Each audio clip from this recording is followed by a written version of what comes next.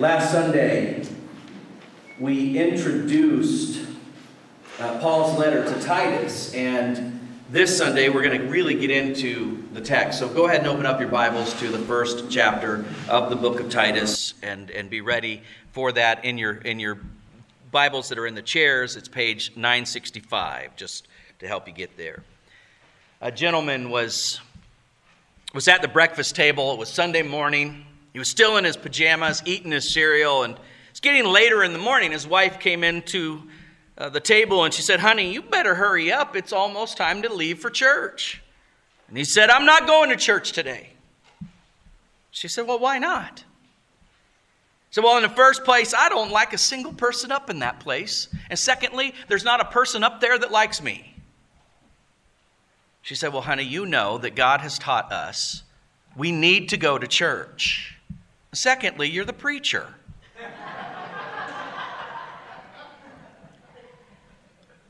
Now listen, anybody and everybody have had times when they were down on the church. I talk to people like that all the time. Frankly, it is not a sign of your intelligence or talent to be able to find fault in the church.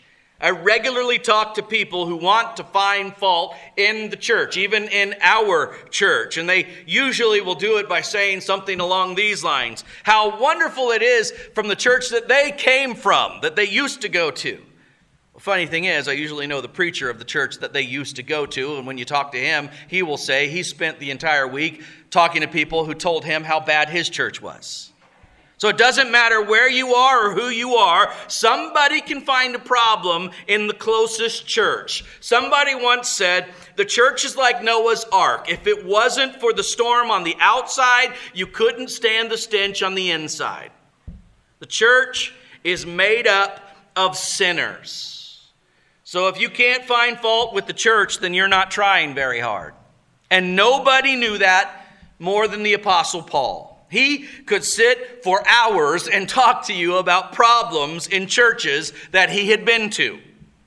And yet, it's interesting to me that when Paul did mission work, he never was interested in evangelizing just so that someone could have a personal relationship with Jesus Christ. He never stopped there. He never said, "Okay, now you know Jesus, that's all we need." No, you see, he would take these people that he converted and then he wanted to form them into a church. And he formed them in every town he ever went to, including Crete. So he writes a young missionary on that island in the Mediterranean because he's concerned that in every town on Crete there be strong, active churches. And he starts his letter like this, reading from the very first verse of the book of Titus. Titus 1, verse 1. Paul, a servant of God and an apostle of Jesus Christ, for the faith of God's elect and the knowledge of the truth that leads to godliness, a faith and knowledge resting on the hope of eternal life, which God, who doesn't lie, promised before the beginning of time. And in his appointed season, he brought his word to light through the preaching entrusted to me by the command of God our Savior. To Titus, my true son in our common faith, grace and peace from God the Father and Christ Jesus our Savior. Now, as I read that introduction several times over, I was struck by that phrase, "for the faith of God's elect." Everything that Paul is going to write and tell Titus to do in this letter is for the sake of the elect. Now, we don't have time today to develop a full-scale theology of election, but let me just say that when you read that word elect in your Bible, it usually refers to the relationship that God has with those who are saved. And it is not intended as a statement about individual choice. In other words, God doesn't violate individual free will. He does not elect one person to be saved and one person to be lost, indiscriminate of their personal choices. Jesus said, unless you believe, you are going to die in your sins. You have the responsibility to choose or to reject Jesus. But God does elect, choose to have a community, a people of saved believers for his own. He always has. That is our very first point. God wants a people that are uniquely his. Now, know that all the people in the world and everything in the world already belongs to God, but God wants a people out of all the peoples of the earth that are uniquely his. Now, in the Old Testament, this unique people was called Israel. Just before they entered into the promised land, Moses reminds the people of these words. He says in Deuteronomy chapter 7, verse 6, "For you are a people holy to the Lord your God. The Lord your God has chosen you out of all the peoples on the face of the earth to be his people, his treasured possession." Now, God loved all the people of the earth, but God has special plans for a people to be his people to reach the whole earth. In the Old Testament, that people were the people of Israel. In the New Testament, that people is the new Israel, the church. So we read over in 1 Peter chapter 2, verses 4 through 5, "As you come to him, the living stone, rejected by men, but chosen by God and precious to him, you also, like living stones, are being built into a spiritual house to be a holy priesthood, offering spiritual sacrifices acceptable to God through Jesus Christ." Now look down to a few verses later to verse 9. "But you are a chosen people, a royal priesthood, a holy nation, a people belonging to God, that you may declare the praises of him who called you out of darkness into his wonderful light. Once you were not a people, but now you are the people of God. Once you had not received mercy, but now you have received mercy." Do you see that God wants a people to be uniquely his? God is anxious to produce communities of believers who are readily identifiable in a special sense as his people. Does God own all the people of Des Moines? Of course he does. But does God want in Des Moines a special people, uniquely his, easily identifiable as his people? Yes, he does. Why? Why does God want his own people? You read in the second chapter of Titus, Titus chapter 2, verses 11 through 14. "For the grace of God that brings salvation has appeared to all men.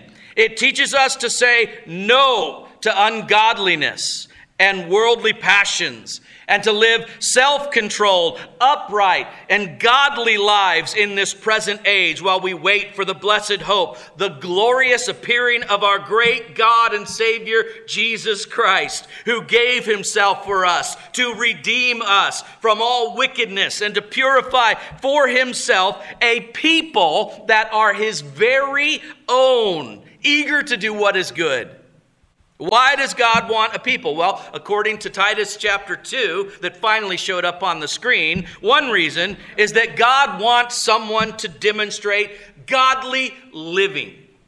God wants a people that will show all the people how to say no to sin and yes to good living. God wants a people that will do that. God also wants a people that can demonstrate to the world how to live in community. We human beings are very strange creatures. We can't live without community, and we can't live in community very well. We can't live by ourselves. We need to be connected. So we marry, we have kids, we live in neighborhoods, in villages, we make friends, and then we break off our marriages. We send away our kids. We send off our friends. We live fractured lives, not knowing how to truly live in community. And God wants a people that can show the world how it is that we need to live in community. And I also think, according to Titus chapter 2, that there is a grace that has appeared. There is hope in Jesus Christ. God wants a people that can show that to the world. So you can put down the church. I'm the first one to admit that the church has flaws, but you need to be careful around me being critical of the church. Because Paul said in Titus chapter 2 in the church that God is doing this work of purifying and making for himself a people that are his very own. So be careful that you respect the elect. Which leads me to my second point, and that is building the church cooperates with the purposes of God. God is active in the church, purifying people to become his own. But that doesn't mean that there is nothing to do for us. Paul didn't say to Titus, you know what, God's at work in Crete building churches, so Titus, just stay out of his way. No, Paul wanted Titus to be active in Crete. He wanted him to teach. He wanted him to help mature people. He wanted him to appoint elders, because when that is being done, you are joining with God in the task of creating a special people. I think today too many are individualized in their thinking. They want God, but they don't want the people that God wants to build. Someone once asked Winston Churchill if he was a pillar in the church. And he replied, no, I'm more of a flying buttress. A flying buttress is a support that is on the outside of the church. And I suppose that's what a lot of people want to do. They want to support the church from the outside. They don't want to be on the inside doing the work, involved in what God is trying to do. I want you to know today you're looking at someone who's fully committed and convicted by the power of the local church. I am asked by people, what are my goals? I'm asked even after 18 years of being in this pulpit, am I just using this as a stepping stone to something else? You need to know that I am doing the most important work there is to do on the earth. I am helping cooperate with God in building the church, creating a people that he can call his own. There is nothing else on earth more important than that. The ministry of the gospel requires that when we bring people to Jesus Christ, we introduce them to a fellowship of believers that take seriously the fact that they are God's very own people in a specific community. It excited Paul to write to Titus and say, Titus, if you do your work well, do you realize that in every town in Crete, you are going to be able to identify God's people? That is what God wants. In every nation, in every tongue, in every tribe, in every village, God wants you to be able to find his people. And you can find them. You can find them today just like you can find them on Crete, because the same characteristics are still relevant. Paul mentions 4 things that identify the chosen, the elect of God. First, they are a people of faith.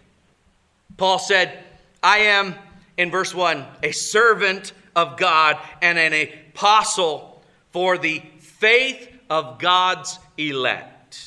Now that means 2 things. It means that they know what it means to be justified by faith, and they know what it means to live by faith. First on that is that they know, God's people know, what it is to be justified by faith.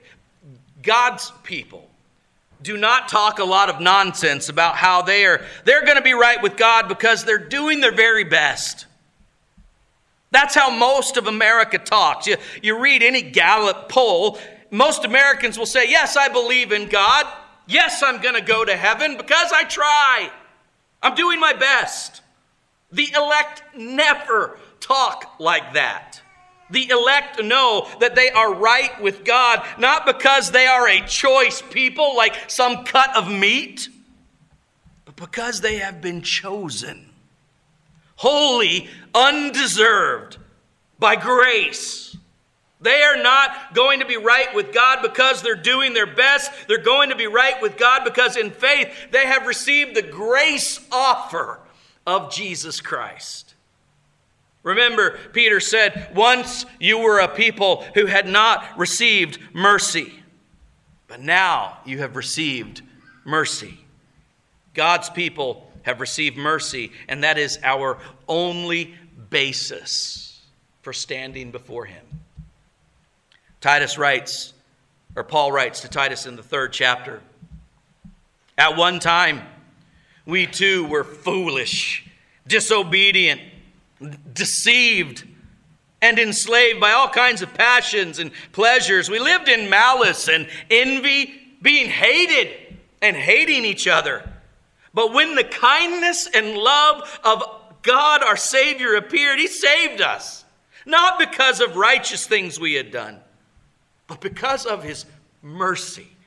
He saved us through the washing of rebirth and renewal by the Holy Spirit, whom he poured out on us generously through Jesus Christ our Savior, so that having been justified by his grace, we might become heirs, having the hope of eternal life. How do you identify God's people? They're justified by faith, not by merit. Also, God's people live by faith. They live their lives in such a way that God is actually relevant. I don't think most people in America do that today. Now, Gallup will tell you most Americans say they believe in God. Most Americans don't live like God is relevant. The noted scholar Carl Henry once wrote, "A disconcerting wide segment of American society succumbs to the premise that life has not come from God, does not move toward God, and cannot be enriched by God." Is that true of the people that you work with? Most of your neighbors? They may say they believe in God, but they don't live like life comes from God. They don't live like life is going to God. They don't live like life can be enriched by God. For most people, God is just a convenience that you put up on a shelf in your closet because someday you might need to pull him out and use him. How do you know how to find the elect? They live by faith. They let every area of their life revolve around God. Now that makes them a little strange. Most people think they're kind of kooky. Why don't you just put God in the closet like the rest of us do and pull him out when it's appropriate to do so? But the elect talk, live, breathe God. And that's one way you can spot them. They are a people of faith, but also they are a people of knowledge. Paul says in that first verse again, "I am a servant of God, an apostle of Jesus Christ, for the faith of God's elect and the knowledge of the truth." The elect have their facts right about the truth of God. They have taken time to learn their theology. And I know today most people don't want to take time to learn theology. Most people would much rather be experience-oriented than knowledge-oriented. And there is room in the religious life for experience. But the gospel is truth from God, and it has to be thought out before you can try it out. So Paul says, the elect are people that have a knowledge of the truth. God's own people have a deep hunger to know him more. I read a story once about Elizabeth Barrett Browning, one of America's most famous poets. As a young girl, she was in an accident and she lived a semi-invalid life for the rest of her days. And her father was almost tyrannical in his protection of his daughter. So when she met this young, struggling poet named Robert Browning, and then she fell in love, her father was very much against that relationship. In fact, they snuck away, they eloped, and they got married. And her father absolutely opposed the union. They eventually sailed to Italy to live. And Elizabeth spent the rest of her life trying to rebuild the bridge to her father. She wrote her father a letter every week to repair that broken bridge. 10 years after she had married Robert, she got a big box from America, and she opened up the box, and inside of that box was every single one of the letters she wrote to her father, unopened. And today, those letters are considered some of the most beautiful and classic English literature, but they were never read by the one they were meant for. Let me tell you something about God's people. They have read his letters. They live in his letters. They read it like it is the most beautiful love story ever composed, because it is. And they hunger to know more about the love of their Father. They know that people matter to God because they have a knowledge of the truth. They know God. And I'll tell you something else about the chosen. They're a people of faith, they're a people of knowledge, and they are a people of godliness. Because Paul said the faith of God's elect, the knowledge of the truth, that leads to godliness. Paul believes that if you really know the truth, if you really study the Scriptures, if you really know God, it's going to produce a holy living in you. Now, the problem in Crete, as we will see, there's a lot of teaching going on that's not so much heretical as it is irrelevant. People are arguing, they're debating about stuff, and no one's profiting from it. Paul said, I don't have use for Bible study if it doesn't shape people into the image of Christ. God wants a people that are his very own, people who are eager to do what is good, he said. God wants his own people to live godly lives. That's why any doctrine that permits sin is not a Bible doctrine. Any doctrine that allows us to not live godly lives is not a real knowledge of the truth. God's people are a people of faith. God's people are a people of knowledge. God's people are a people that are godly. Paul writes in the first chapter of Ephesians, "For he chose us in him before the creation of the world to be holy and blameless in his sight." God wants people that are godly. So Peter writes in 1 Peter 2, "Beloved, I urge you as sojourners and exiles to abstain from the passions of the flesh which wage war against your soul. Keep your conduct among the Gentiles honorable, so that when they speak against you as evildoers, they may see your good deeds and glorify God on the day of visitation." Well, how do you identify God's people? They're a people of faith. They're a people of knowledge. They live good lives. Also, they are a people of hope. Paul said, there is a faith and knowledge resting on the hope of eternal life. Let me tell you about that word hope in the Bible. The word hope in the Bible does not mean hope so. That's how you and I use the word. I might say, I sure hope that the Vikings will win, even though we know that's a false belief. We're saying, I hope so. But in the Bible, the word hope means expectation. When Paul says God's people are faithful, they know what they believe, they are godly, they hope in eternal life. What he's saying is they expect it. They are planning on it. They are counting on it. They are ready for it. Do you know why they have hope? Well, what is our hope? Our blessed hope is the glorious appearing of our great God and Savior, Jesus Christ. We expect it. God's people expect. Jesus is coming back. He's going to claim his people as his own. He's going to take them to their heavenly home.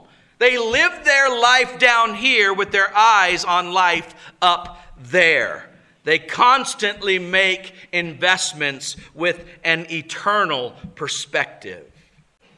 Even the most mundane things of earth are touched with the glory of heaven when God's people do them. So are you beginning to see why we should respect the elect? This is why I want you to be numbered among them. Let me give you a challenge this morning, a challenge that if you want to be one of God's people, we need to understand that God's people value, his community. If you are one of God's people, you value the community that God owns. You ever notice the value of something is determined by the owner of something? Look up at the screen at this picture. These locks of hair braids. They belonged to Willie Nelson, who apparently is still alive after reports of his demise on Facebook. In October of 2014, these two hair braids were sold at auction for $37,000. Now, I'd be willing to grow my hair and braid it and sell it for $1,000. That's a steal in my book. Why would anybody pay $37,000 for two locks of hair? Because it belonged to Willie Nelson. You see, the value of something is determined by the owner. You belong to God. How much do you think you are worth? How valuable are the rest of the people in this room to you? What would you sacrifice for the others in this room? What would you give up so that you could be with the people in this room every chance you had? It is special to be one of God's people. You value God's community if you are one of God's people. Also, God's people maintain their identity. They know who they are and they refuse to be anything else. At baptism, our citizenship was literally transferred to a new kingdom. We live in the world now as aliens and strangers. We've got this tough balancing act to do. On one hand, you have people that say we need confinement. The idea is that we are in the world, but we're going to confine ourselves from the world and build up big walls and live as far away from the world as we can. That's not what God wants. On the other extreme, you have conformity. The idea is that, well, we are in the world, so we just become like the world. We need to look like everybody else. Just go to church every once in a while. That's not what God wants either. We're going to stay right in the middle of the world, but we're not going to act like the world. We're not going to be like the world. We're going to be different from the world. And we're not going to apologize for it because we are God's people. And we know that the only way the world will realize it is lost, it needs to be redeemed, is to strike hard against an alternative that they can see in our life. So we get together often and we meet and we worship and we remind each other of our unique role in the world as God's very own people. And finally, God's people live for eternity. You ever been a tourist in another country? I mean, if you're just going to stay for a few days, you don't bother to learn the customs. That's why we don't practice the customs of this world. We're pilgrims. We are aliens. This isn't our home. We're not planning on settling here. Our hope, not our hope so. Our expectation is that Jesus Christ is going to come soon and gather up all of God's people and take us to our real home. And so we live for eternity. The question of the morning is it hard to identify God's people? Pat Kelly, who became an evangelist, he used to play professional baseball for the Baltimore Orioles. He passed away in the year 2005. His manager was the fiery Earl Weaver. One day he came into Earl's office and he said, "Weave, sure is good to walk with Jesus." Without bothering even to look up, the manager said, "Well, that's nice, but I'd really wish you'd learn to walk with the bases loaded." Two totally different kind of people. It's not hard to identify one of God's people, and it's not hard to identify one who is not. The question I'm going to leave you with this morning is this: how would your non-Christian friends and neighbors identify you? We're going to sing a song. And this is not a song from the world.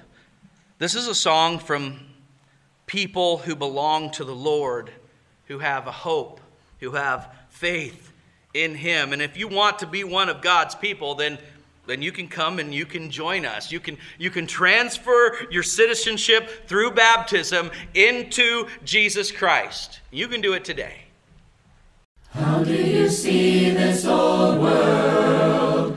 Oh, how do you soak it all in?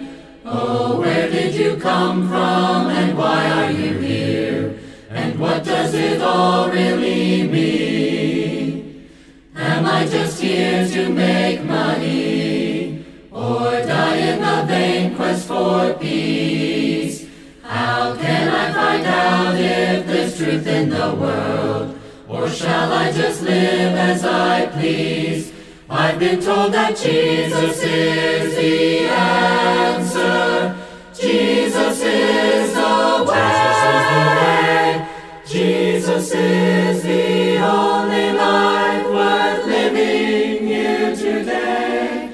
I've been told that Jesus is the truth that all the world needs to know.